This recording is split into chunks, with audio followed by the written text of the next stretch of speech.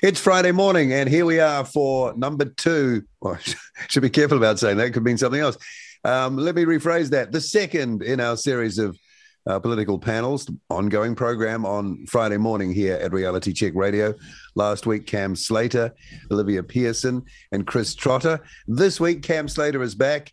Also, Maree Buscke, and added to our panel this morning, Marty Gibson, freelance journalist and co-host of Media Matters on RCR. Welcome, everybody. Good morning.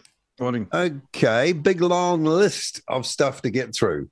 And I guess, well, first of all, where's Chris? Okay, where's Chris? Well, connectivity. Connectivity is the issue. The phone. Well, maybe he needs to invest in a new phone. Maybe he should get an internet connection. So he can zoom in like the rest of us. Even dial-up. Wow. Maybe. Is that still a thing? No, I don't think it is a thing. All right, we've got to start with the budget, right? Yeah, I think we do have to start with the budget. But what about the ad that TVNZ was running? Yeah. I mean, that was incredible. I hope you can cue it up and play it for the listeners. I've got it right here. Should we play it and then talk about it? And feel free to comment about it over the top, all right? Over the top of the ad. So here we go. I'm going to push the play button. Here we go. Welcome to Restaurant Aotearoa. The unique menu designed by Chef Grant Robertson is unveiled once a year, known as the budget. Customers, could they have got a weaker man a third of the money we it? earn into the till. Say that again. Our chef uses could they have got a weaker man to read it? And borrowing to cook up the food.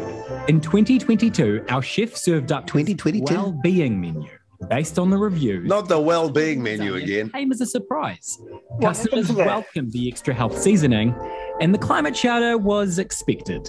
The menu. The climate what shout out? As a short-term sweet chowder, I think. Chowder. Oh, chowder. Said it was backward. Well, you didn't say it, and it didn't really satisfy their cost of living cravings. Chef Grant gets his feedback from Treasury. Oh, got some feedback from Treasury. His books are strong compared to some of the other restaurants around the world. So, you mean countries, economies? Early signs point to. I hate how they compare us to the rest of the world. We live here in New Zealand. Back to the basics. Yeah, but we got to understand it. You see, you got to. Otherwise, we wouldn't understand. Rising inflation. What they're really saying is life's shit, but it's shitter over there. Is even higher. Let's hear it. And we've also heard the kitchen is cooking up a special dish based on cyclone recovery cuisine. Oh, a special dish. For his sake, the chef gets his portions right. I can't believe they had the gall to use a metaphor of hospitality in restaurants when they have eviscerated hospitality in the last 3 years. Usually they use rugby analogies, don't they? So we can all understand. What's even funnier is the last line of that ad where they're saying that the chef gets the portions right. This is Grant Robertson we're talking about. He's a combination of Billy Bunter and the Fat Controller. You know, it's hilarious to even mention portion control with him. He looks like he's nicked all the pies. Well, if you're measuring our economy on him, people would say, hey, you're doing well. Yeah, especially if their measure is girth. But here's the thing. It sounds like it's made by a 5-year-old for 5-year-olds. It's kind of insults your intelligence. But isn't this... TVNZ, right? Yeah, isn't this the continued infantilization of society, from the top down? We had Jacinda Ardern, treating us all like children during the pandemic, and the media just carried on with it, with all their little cartoons and that crazy woman with the pink hair all talking down to us. Yeah, this is just, they are derisive of the general public, and they treat us like children. And we should all just act like naughty children, stamp our feet, and throw wobblies, and get rid of them. Did you read the Herald? When was it? The lead story about the budget said Hipkins would, however, confirm that he would inherit former Prime Minister Jacinda Ardern's tradition of giving Robertson a new tie on budget day, and then went on to detail. Also had a tradition of eating cheese rolls together on budget morning. A play on the National Party tradition of a budget day pie.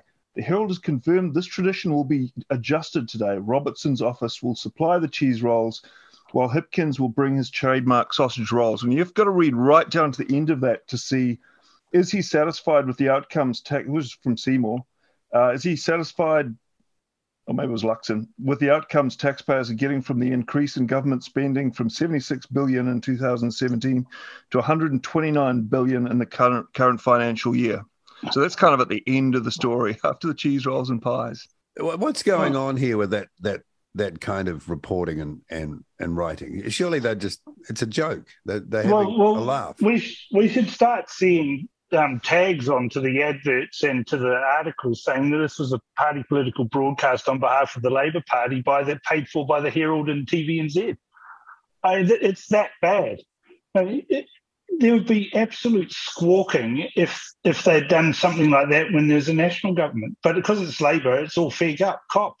Yeah, let's all talk to people like children and let's promote their agenda rather than actually telling us the facts. And the facts of the budget are dreadful. But we're not going to see that in the mainstream media. So I guess it's up to us.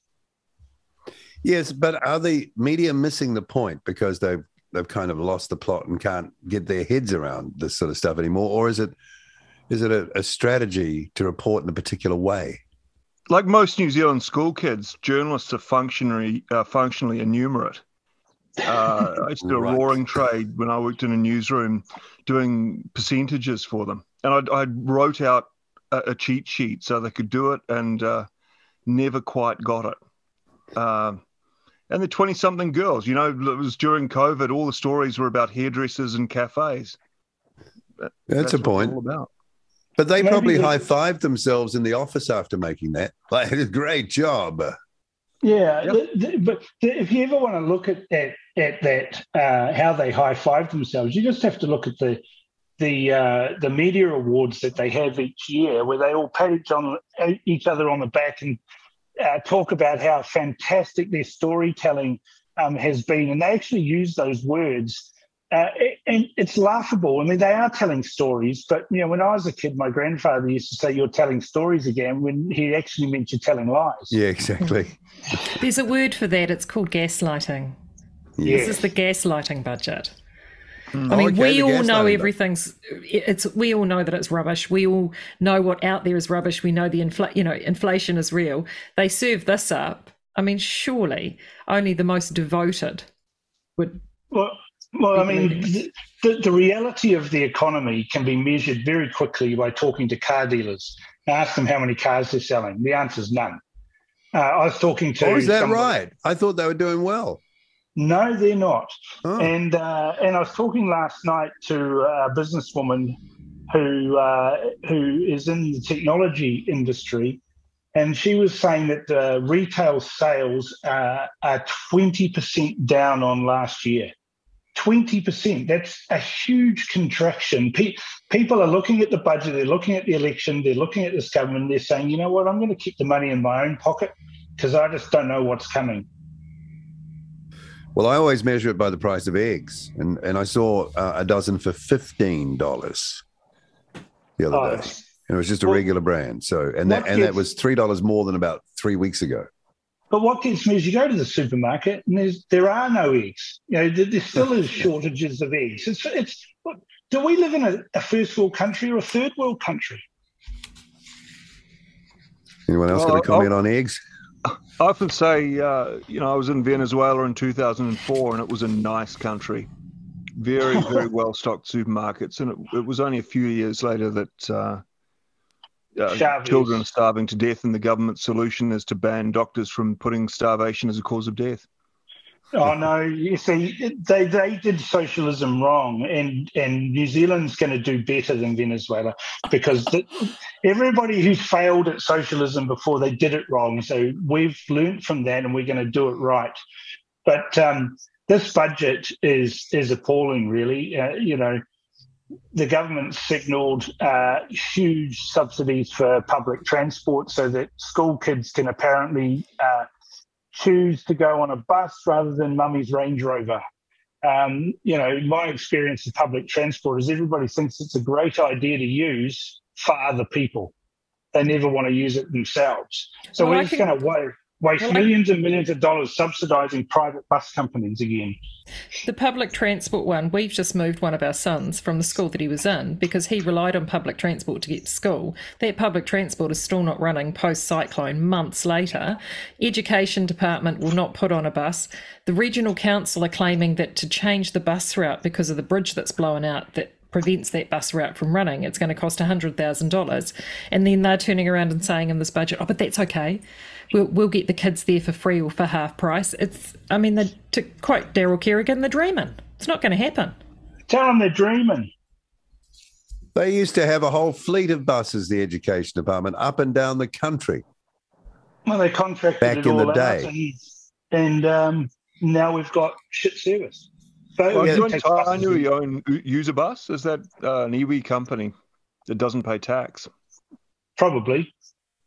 And also the buses are unreliable. There's not enough drivers and they keep dropping trips out of schedule. So you can't even be confident you're going to catch one in some places. So, how about fixing that first? Well, they can't even fix the basics. Look at the budget and the initiatives they've got around home heating and ventilation and stuff like that. They're just going to pour more millions of dollars into subsidies. But the landlords who are putting all of these things into their residences are simply going to pass on the cost. So the increase in the subsidies is now actually going to increase rents on the people who can least afford it.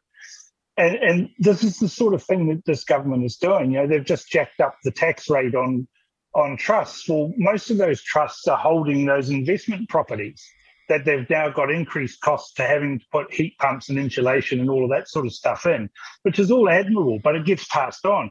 Well, so will the tax hike get passed on and increased rents. These fools don't even understand basic economics. And then if you then look at the big ticket items, the billions and billions of dollars that they're chucking at additional housing and infrastructure, do they think we're stupid and we've forgotten what Kiwi build and light rail to the Auckland airport and the second Harbour crossing were all promised of billions of dollars and never eventuated? Do they think that we've got sort of, post-COVID brain fog or something and we've forgotten that they can't deliver anything that they've ever promised? They couldn't build a house in a room full of Lego. And they couldn't manage any of the finances that they've had. According to this, they're going to be building a whole bunch more houses for Marty. So, well, they couldn't build them before when they promised us 100,000. We're 6 years down the track. There should be 60,000 new homes, and that's okay. They reckon it's only going to be 400 relocatable cabins. So that's plug and play, really, isn't it? Yeah, but there's 34 million for Te Matatini, the country's largest kapa haka competition over 2 years. 34 million. That'd buy a lot of houses, wouldn't it? How come so much? It'll buy a lot of houses. It'll buy a lot of grommets. It'd buy a lot of first specialist assessments. It'll buy lots of things. Hip replacements. Yeah, if I was going to take money from anywhere, I probably wouldn't take it from Te Matatini. I think there are some valid criticisms. Yeah, but that's a huge amount of money for a kapa haka competition versus Te Matatini, and it's probably of all the expenditure, it's probably the least objectionable. There was an increase in funding to Whatu Ora as well. I didn't quite catch how much it was, but I did catch Grant Robertson say it's for the first 1,000 days after birth. Now, I did a project once for an iwi health organisation about fetal spectrum disorder, and I thought, well, they really should do it before birth. And then I looked at Te Whatu Ora's website, and it is actually, website says the clock starts at conception. So I guess Grant Robertson was playing to the crowd who wants to see babies as collections of cells in foreign bodies before they pass through the magic vagina that makes them human. But I think also too that funding was only for Māori babies. Yeah. So let's call it for what it is, right? This is race-based funding designed to calm down the very fractious Labour Maori caucus that are terribly upset with Chris Hipkins because he axed a whole lot of their pet projects and basically told them when they got a bit uppity in the caucus room that they could get stuff. which led to Meka Whaitiri bailing out to the Maori Party. So what this is a sop to the Labour Maori caucus to buy off their silence so they can get through to the election, hopefully win it, and then bring back their divisive racist policies to govern the country with this heroic assumption about how the treaty was signed back in 1840. So that'll be enough to stop any more jumping, will it? That sort of those, Well, I always say Turkeys never vote for an early Christmas, and jumping into another party that has a history of only having 2 or 3 MPs, it's probably not a wise choice. Yeah. What about the extension of childcare subsidies down to 2-year-olds? That doesn't bring families together, does it? Parking 2-year-olds in childcare centres? No, but it helps Sean Plunkett's funders. How cynical. The interesting thing with that is there was also a piece about childcare centres who a number of them are under financial distress going, and a few of the major players are signalling they could go to the wall. So it's very interesting that they've announced this budgeting increase for them. My question is, though, is that the assumption is there are the 2-year-olds to actually go into care. From what I understand, the number of kids coming through 2 and sub are greatly reduced in what they have been in previous years. That's interesting. That's interesting. Yeah, we've been having a dwindling birth rate here in this country, even pre-COVID, and the modelling that a lot of these childcare centres based themselves on was on a certain level of population growth. And once you shut the doors and didn't bring in immigration, I don't know whether they're going to see the uptick on this. I think a lot of parents are going to still keep these kids at home. Do you think they know that already? Well, when I saw 1.2 billion, I thought they were putting that in to make that look pretty jolly good. But in reality, they know that it's going to be a nice to sort of have, but it's not going to cost them anywhere near that. Well, the birth rate's going to go even lower with all the vaccinations too. Well, apparently it is already lower, I'm hearing. Yeah. Not only here, but around the place. So that we know why that is, perhaps. What about the gaming industry? They've done pretty well. Yeah, more corporate welfare. We've got all these bludger companies out there that are getting subsidies and grants and special privileges. We've got the movie industry. To be fair, that spends a lot of money locally with hiring expertise in that. But the gaming industry, come on, this is an international market. Do we really need to keep them here? Or don't half of the people who are working in these gaming companies all work, from home anyway? So why are we funding them all of this money? And if such geniuses, they're going to make it anyway. Well, that's my argument for all of these subsidies. Right? If it was a good idea, the market would have supplied solutions for it without the need for subsidies. And I've always stated that if a business needs a subsidy to operate, then it's not really a business. Yeah, I had a friend who used to get a lot of R&D money, and he said, "Oh, I would spend it anyway, but if they're going to give it to me, I'll take it." Yeah, that's the bludger mentality that's been fostered by this government.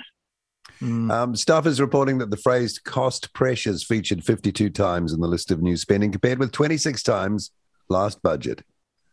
Cost pressures.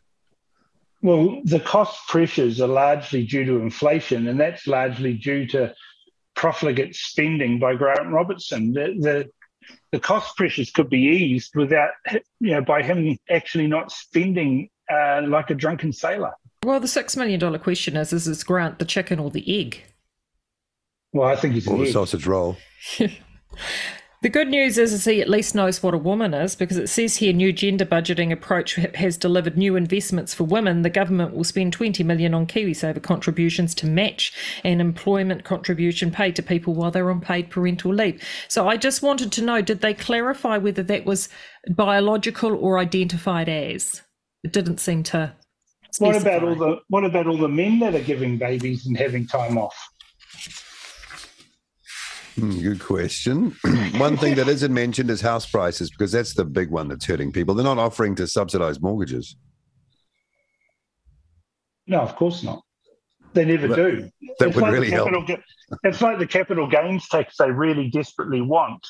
They only ever look at the capital gain. They never look at when the economy turns south and the capital losses. Well, they never want to talk about refunds for capital losses, do they? What about the tax on trusts? Well, again, this is going to be passed on to renters because a lot of those trusts hold property. For mum and dad investors, they've got a couple of rentals to supplement their pension. Now they've got an increased tax bill because of the trust. Well, they're just going to pass it on. This is not rocket science, this stuff. You could summarise a lot of that stuff with we seize the precious and we wants it. Yeah. We already know Grant likes dipping into the cookie tin for, look at the billions that they spent in the COVID fund on, shooting wallabies and, stupid stuff like that, painting Maree and just a whole lot of rubbish that they've perpetrated in the name of COVID funding. It's just ridiculous. And in terms of inflationary spending, $2.3 billion on pay increases in the public sector. So is that before we, pay the teachers out for striking, or is this all those extra journalists that are now working in the public sector? Where is that all going? The bottomless pit that's called government expenditure.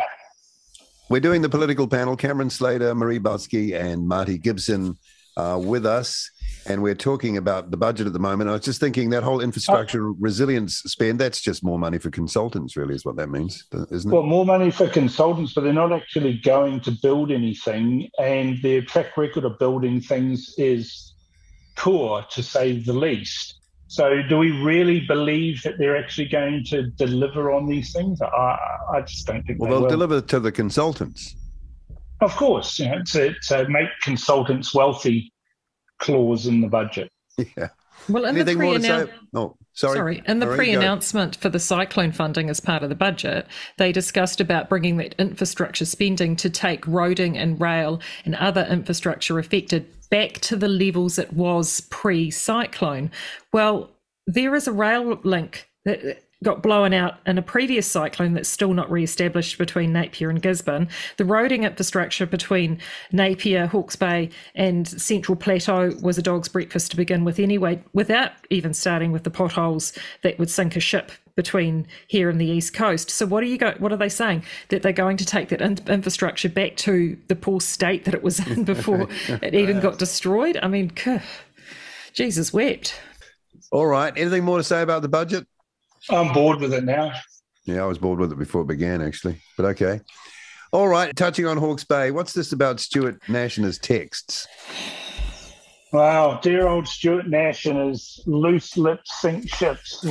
He sunk his own ship by, injudicious texts. And the latest round of text messages have revealed that when Christopher Hitchens said it was nonsense that the National Party was scaremongering about increased crime in the wake of the cyclone, turns out that it was actually true, and that his own police minister, Stuart Nash, had texted him about it, and the sycophantic police commissioner replied to him, even though Nash said, I'm doing this in my capacity as a local MP, not as the police minister, replied to him, Minister, I'll give you a call shortly.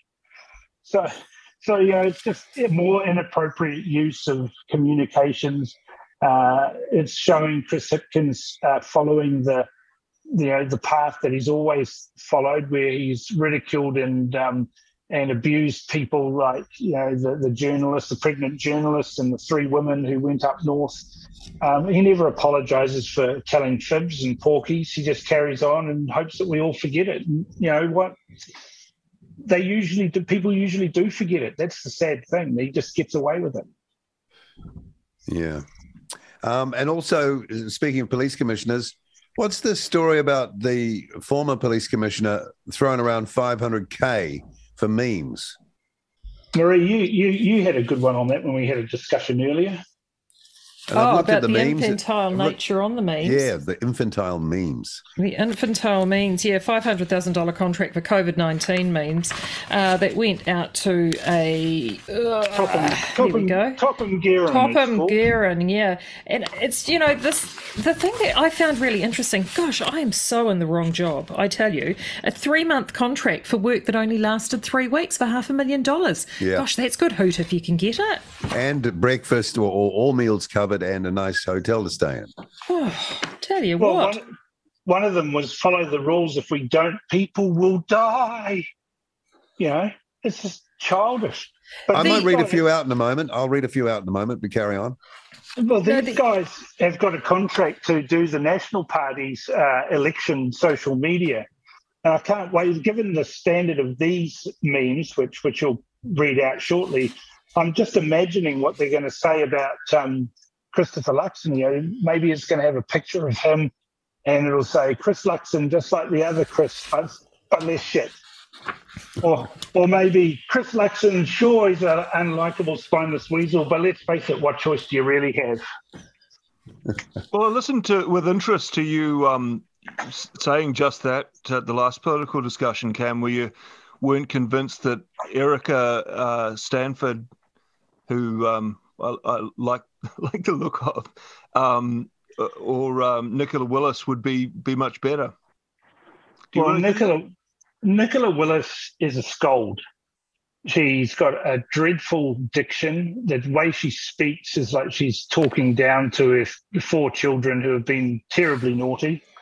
And I really failed to have any sort of confidence in her because as the finance spokesman for the National Party, she hasn't even produced a alternative budget.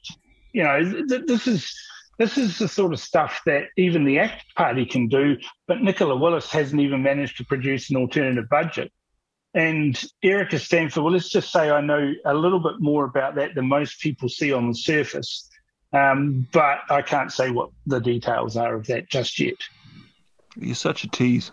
Do you want to hear some of these memes? Okay, no wonder everyone had fear, were riven with fear. Not me, not probably any of us here, but many New Zealanders. Be kind, stay home, save lives. And it's a Kiwi and a heart. Okay. Go home, stay home. You played it as a kid. Play it now. Save lives. It's ridiculous. When I see you not staying at home, and it's this like sort of emoji figure with a very grumpy look. Going outside your bubble can kill. Bullshit. No, my favourite things is banned this Easter weekend, travelling to the Batch, driving to the beach, 5G tower burning. These people, why didn't they run a meme that said snitches get stitches? Because that's what I learned at school. But no, instead we're fostering the snitch culture that Ardern encouraged, It's just ridiculous. I'm just sick of these people. They did one with Hobbiton, stay home, save lives, with a picture of Hobbiton, and then they realised that staff at Hobbiton had lost their job, so they pulled that one. That's just ridiculous. But yeah, good money, all power to them, capitalists and all that, getting $500,000 for 3 weeks' work. But who's this? Who's Mike Bush just sort of rocking up to these guys? It seems that they met them at some sort of function and suddenly they're in. How does that work? But remember, this is Mike Bush who warned the Prime Minister that the first lockdown was illegal, and they did it anyway. And then he stood there on television saying, if you don't stay at your home, you'll come and stay at ours. Threatening everybody when he did it, grinning. It's like a meme in itself, that one. Yeah. They wonder why people don't trust the police anymore. Well, then he gets to sort out the whole Auckland flood response as well. So it's just a roundabout, isn't it? It's mediocrity rewarded with more mediocrity. All right. Shall we get on to the Durham report? Maree, when you talked to Naomi Wolf, did you touch on that at all? No. Okay. We stayed away. She was quite keen to stay away from anything political, but she is seeing that things need to change at a grassroots level. So she's got very little trust with anything now, particularly in the Democratic Party. She was quite scathing about, she literally called them a pack of criminals, but she's also quite concerned that RFK Jr. is looking at running as a Democrat. She really firmly believes he should be running. Yeah, I as wondered an about that too. Yeah. Well, there's never been an independent president in the United States, so RFK Jr. would be unwise to do that politically. But the problem he's got is the Democratic Party are actually almost as bad as the mafia in the way that they behave. And the Durham report actually outlines the falsity of the Steele dossier, how that was fed to the FBI, who in their communications with each other was saying, well, this is a bit thin. There's nothing that can be verified. This is, how are we going to run with this? And then they did it anyway. And then they leaked key parts of the Steele dossier to the media, who pounced on it with, gay abandon, because they were going to get Trump, and it was all false. And so, Hillary Clinton famously in that election campaign called Donald Trump's supporters deplorables. But the only deplorable actions that went on in that election campaign of 2016 were the deplorable actions of the Democrat Party and Hillary Clinton's campaign that tried to subvert the democratic will of the people through disinformation and false narratives. Well, it's been called an attempted coup d'etat. Well, absolutely. And the FBI and the CIA were involved in it. And then when you look at 4 years later and the Hunter Biden laptop story, which was suppressed by big tech, and you add in that all of these same people who were involved in running Operation Crossfire Hurricane, which was the Russia hoax, the same people who made decisions on that, James Brennan, Comer, all of those people, they then signed a letter to say that the Biden laptop story was Russian disinformation, and it was a flat-out lie. So they were again, 4 years later, meddling in democracy when they should have actually been upholding the law. And that dossier, which I think was put together by someone called Steele, who was ex-MI6, so plenty of connections there, that was put in front of their FISA court, which authorized then them to wiretap, as Trump famously said, Trump in Trump Tower. Well, that's where they had that little weasel that I think Trump called him a pencil neck on that FISA court. Just an appalling person. He's trying to stand as senator for California in the next election. Just a nasty, spiteful little man. And that he's continuing the narrative that Trump was a Russian agent, despite the Durham report proving that it was a fantasy concocted by the Clinton campaign. It's just appalling. And that guy, Peter Strzok, remember him, the FBI guy with the weird eyes? Or the other guy had weird eyes too, the one you're talking about. The guy was having an affair with another investigator and texting each other saying, we have to get Trump. That's right. Yeah. It was all there. It's all there, but, they all get a free pass. Yeah, I mean, what does it say about the state of the United States? I think Olivia made a comment about that, the state of that republic. She said she thought it wasn't a functioning republic anymore. Well, we're actually quite close to that in New Zealand because even under MMP, which is theoretically supposed to allow smaller parties to come in and be involved, the reality is that we've had no new parties into Parliament since 1996 when the ACT Party did. And we've seen a growth in the size of the two major parties, Labour and National, into a similar sort of dynamic with the Democrats and Republicans, where we've got this polarization of politics with the nastiness that goes with that. And the people who are suffering are the poor, unsuspecting voters who think that they're empowered by MMP, when in actual fact, all they've done is empower the parties. So we're really close to this. We're always about 5 or 6 years behind what happens in the United States. So the future does not look rosy. I think it was Adam Schiff you were thinking of. That's before. The one. The guy with the googly eyes. Yeah, and the pencil neck. Yeah, Trump used to call him Pencil Neck. Yeah, he did. And here he is, their worst nightmare. They're going to try and stop him this time, surely. That's what all these court cases. They're using lawfare to try and stop him, but they're stupid. All it's doing is showing people how partisan they are, how nasty they are, how awful they are, and it's just going to backfire on them. It just really is going to backfire on them, and they're going to get cleaned out at the next election.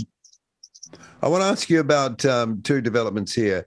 Number one is the NZ Freedom's umbrella group of parties coming together. That was announced last weekend.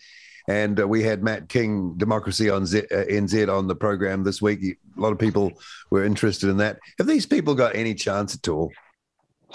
I guess you're asking me that. Well, yeah, I'm throwing it around, but yeah, feel free. There's two questions that people need to ask the leaders of these organisations, Matt King in the Democracy NZ situation and Brian Tamaki. The first question they need to answer, and answer credibly, is how are you going to get 150,000 votes? Because if they can't, Matt said he's going to win Northland. That's how he's going to do it and get 2 or 3 over the line that way. That's the second question. How are you going to win an electorate seat? But all of these people don't have any solutions. They don't have any answers, and their answers actually reflect their addiction to hopium. You know, they've got all this hope and that it's going to work out, and they hope people are going to do this, and they hope that they can cut a deal with a major party.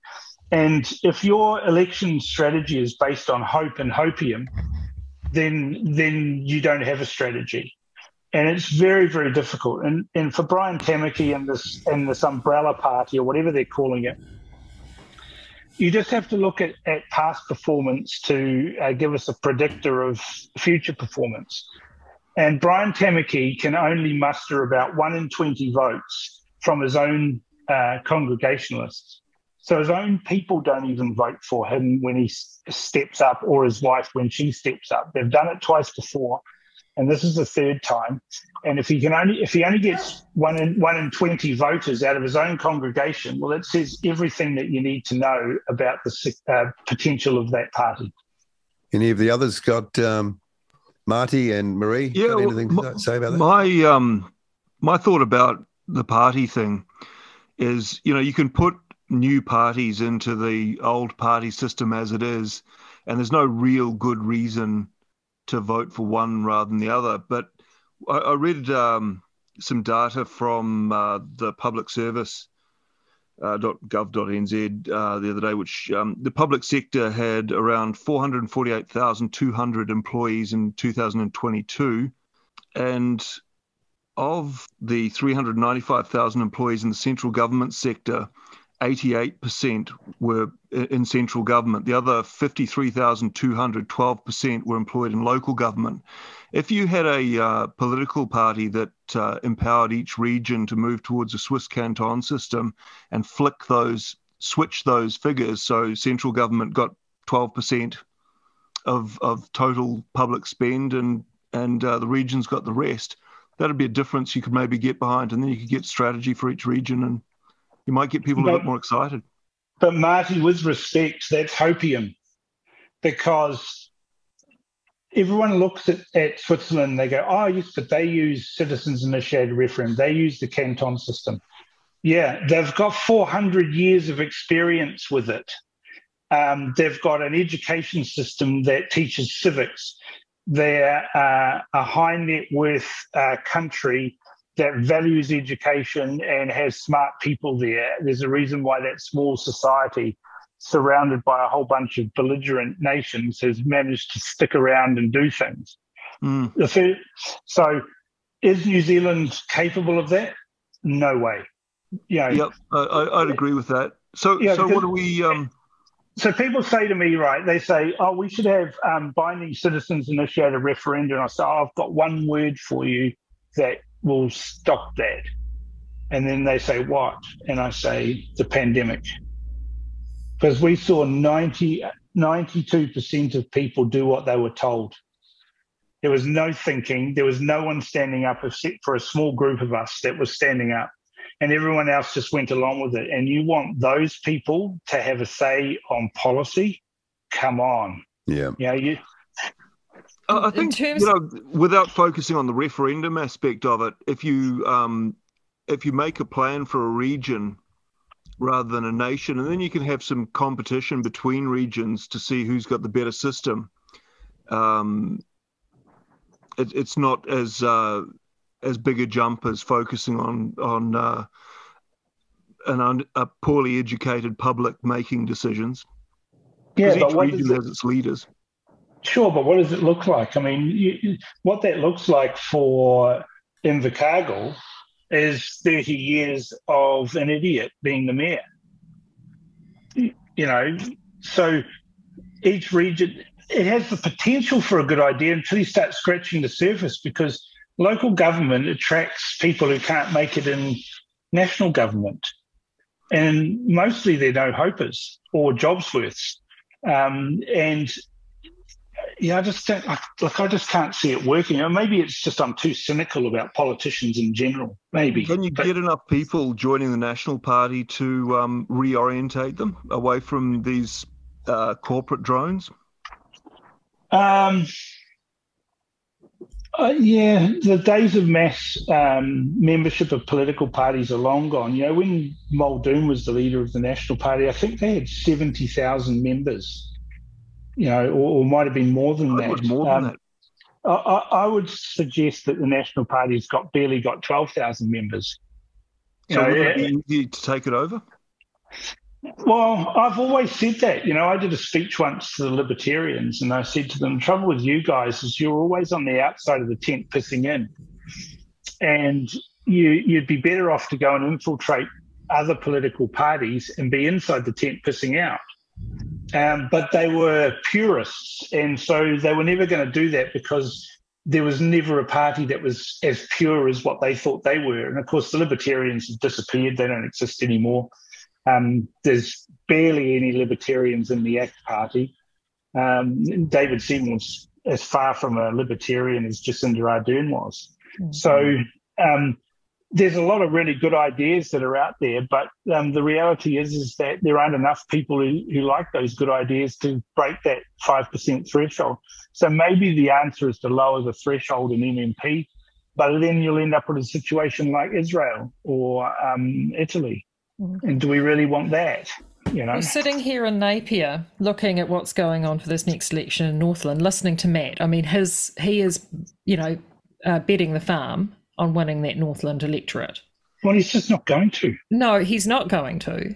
And I mean, with all the good intention in the world, I mean, the only thing I can see happening is if all of the freedomers did a hikoi to Northland and got themselves enrolled on the electorate up there to get him over line. What I worry about is that in Northland, we're going to see Napier 2014 all over again. And in 2014, we had a strong candidate running for the Conservative Party, Garth McVicker. He was the head of the Sensible Sentencing Trust, and he split that vote. That vote was something like 15,500 votes between the national candidate and McVicker. I think Guy Walford was running, and that's how we ended up with Stuart Nash with only barely 7,000 votes. Yeah. So, I can just see with Shane heading off against Matt King, it's going to hand that seat to Willie-Jean Prime on a platter. And surely, and when I thought your question, Paul, was, I mean, honestly, your question when you asked him about Winston, did he like Winston? Not necessarily would he work with him. The pause on that, you could drive a freight train. You could hear the cogs turning. Yeah. Oh, yeah. He didn't know where to run on that.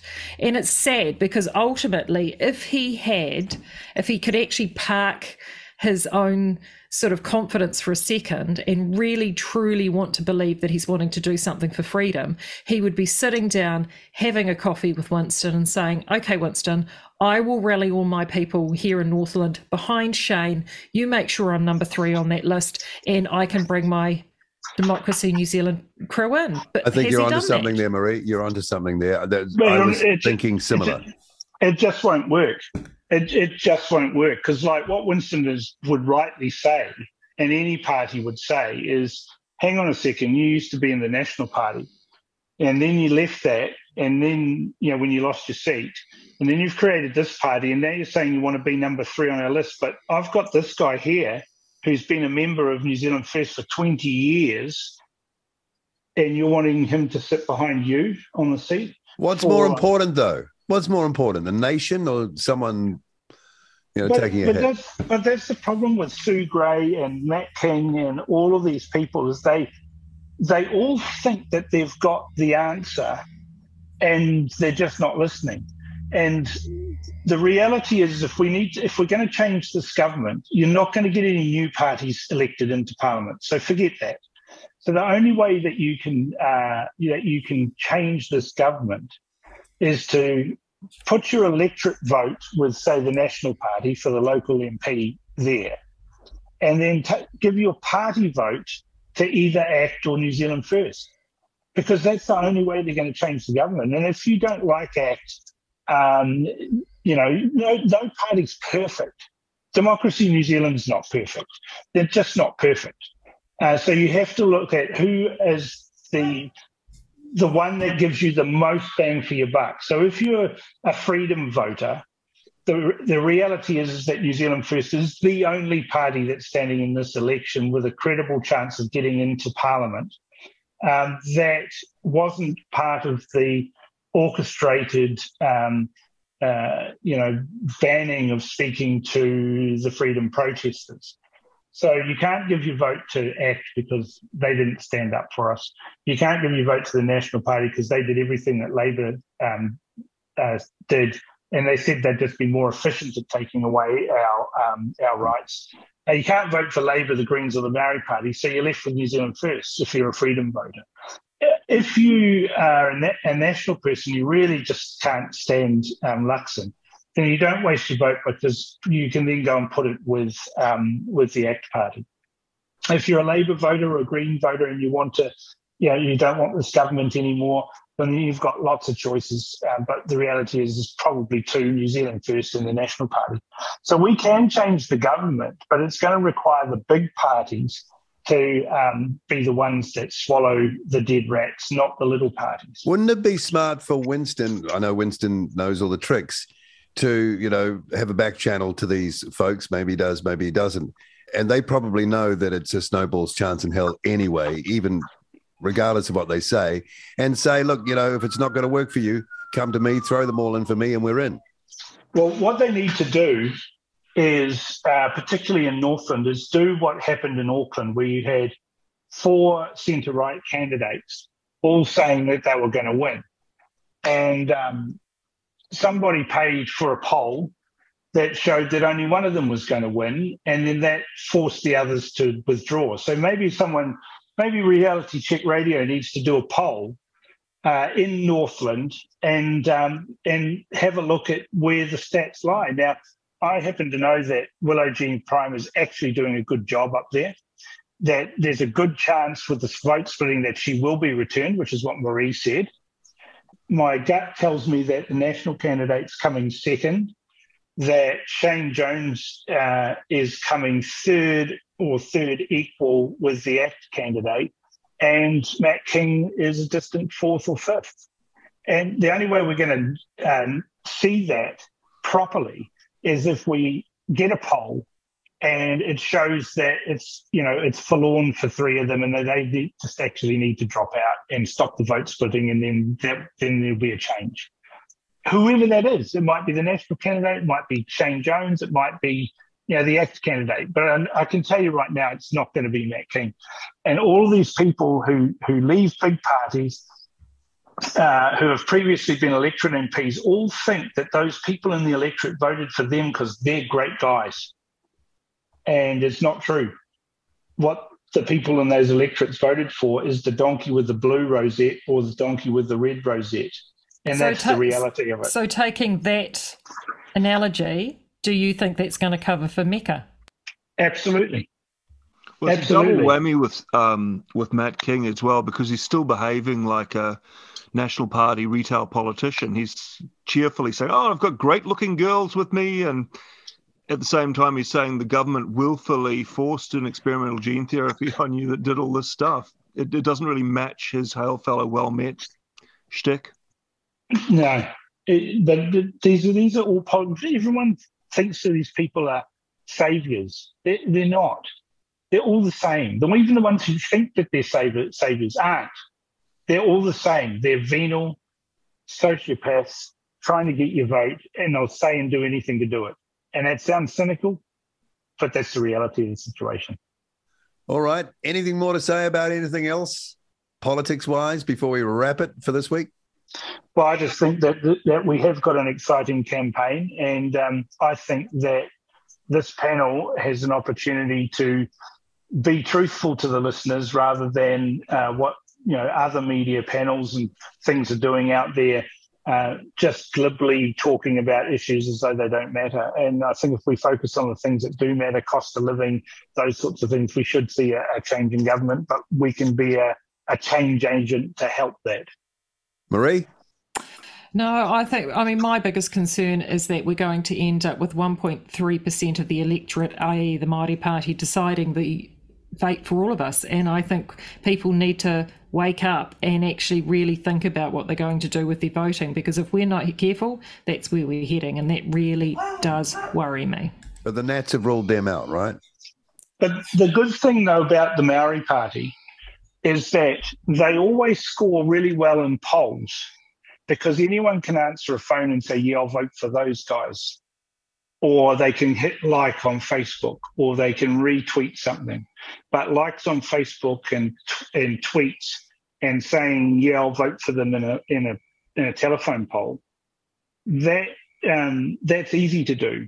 Getting out of bed in the morning on a Saturday of election day and going and actually casting a vote, yeah, I can't be bothered. I'd rather go fishing. Yeah, but they did so well last time, because remember, all that voting, so much of that voting was done ahead of time. So that's the other thing.